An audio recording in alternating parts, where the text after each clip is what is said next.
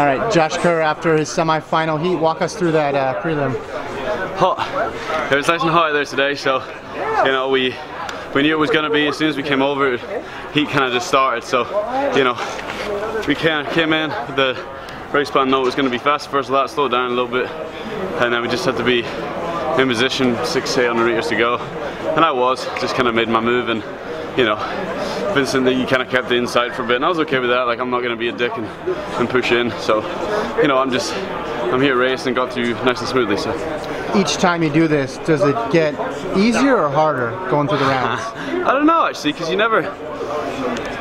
I forgot what it was like when I came here in 2015, or 2016.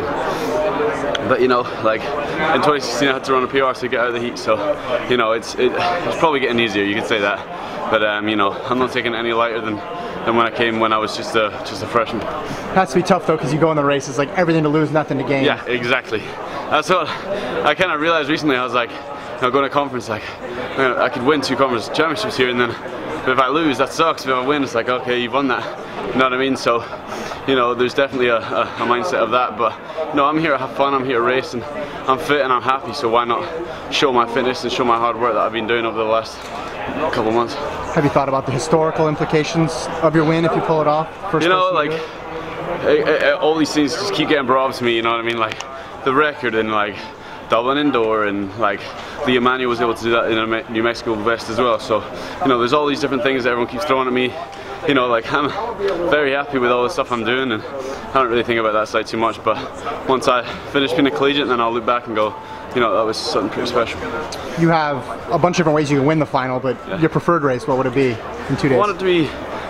I want a race to be as exciting as possible for everyone watching. You know, like if that means we go out and try and break the collegiate record, then let's go out and try and break the collegiate record. So, you know, there's a bit windy out there today, but we get perfect conditions. I want a fast race. I want everyone to be excited about it, and I want people looking around going, you know what, that's pretty cool. So, you know, I want to make sure that everyone who's in that top 3, 5, 8 positions deserve to be there because they've been working hard. I mean, you bringing that even mentioning collegiate record in a video interview right now, people are going to see that and going to be like, oh my god, is he for real? I mean, is that something you're actually thinking about doing? Of course it is. You know, like I never come here to just win championships. I've got 3.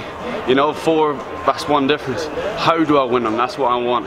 Like, I beat arguably one of the best NCAA athletes there was in Edward Cheserek. I came back and did the outdoor a couple of months later with the pressure on my like shoulders. Indoor, I had a big setback with the DMR, and I came back and hit that. You know, I just want to make my experiences just even better, and I want to make sure that every single one has that little thing.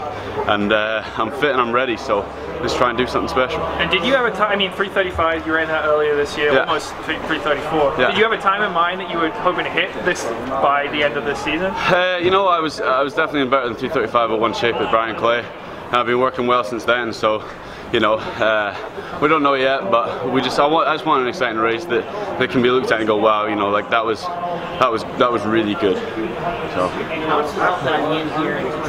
Yeah, I mean, Ian's fantastic. He really is. He's much more of a strength guy than I am. He's on higher mileage than me, but he brings out the best in me, and me and him both, like, I'm more of a speed guy and I help him with that, and he helps me with my strength work. So, you know, it was a shame he didn't get through today, but you know, he's on paper 3:43 guy, and to get the first round of nationals with that is fantastic. But you know, he's got a lot more to come, and we'll definitely see that in the coming years.